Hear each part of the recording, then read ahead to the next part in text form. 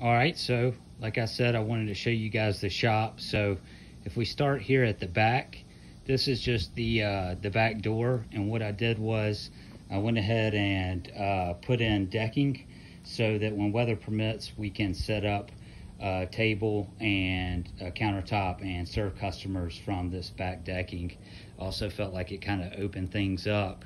If I go up into the shop, when I got this trailer, I pulled out all the flooring, all the subfloor, reinforced the cross members, put it all back together so it's good as new. You can see that we have a couple different workbenches. We've got one workbench, and the cool thing about these is they both drop down parallel, but this will handle like 500 pounds. So I'll be able to do club repair here, re-gripping, put the loft and lie machine, everything like that.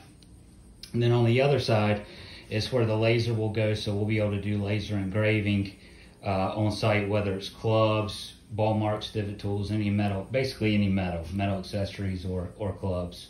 You can see I have a vent here, so this vent is actually for the AC. Like I said, everything's wired and insulated, so we've got a nice AC to keep us cool during the summer months. And then also this will be an exhaust for when we're doing the laser engraving. So that'll be cool. Got some more workspace over here.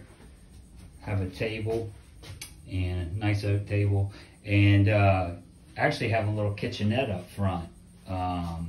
This is actually a sink.